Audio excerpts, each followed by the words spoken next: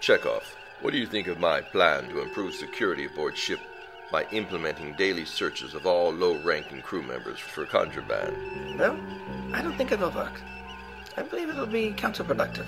How would you like to spend a week in sickbay with low-power phaser burns to your fingers? Well, or perhaps an hour in the agony booth would change your mind, eh? Upon reflection, I think frequent searches is a great idea. I, of course, overheard your remarks. Yes, sir. Sir. The argument you are employing, Mr. Sulu, is not logical. In fact, it exhibits the fallacy of Argumentum ad Baculum, also known as the appeal to force. I thought Security Chief Sulu was very persuasive. That may be so, Navigator Chekhov, but the form of the argument is invalid.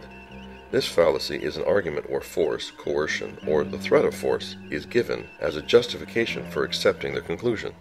But, sir, I only... If I may continue. While your tactic of physical intimidation and domination of your subordinate through force are to be commended as effective means of serving the Empire's objectives, your statements are still technically a logical fallacy, since you provide no evidence that your plan to improve security aboard ship is a good one.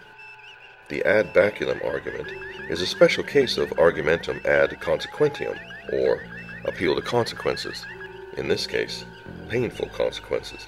Thank you, Commander Spock. Yes, I will ensure I have valid reasons behind my security plans in the future. That would be very advisable if you value your position and your life.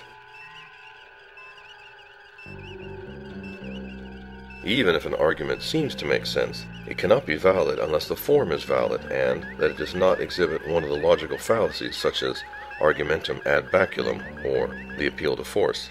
It's only logical. Return to your duties.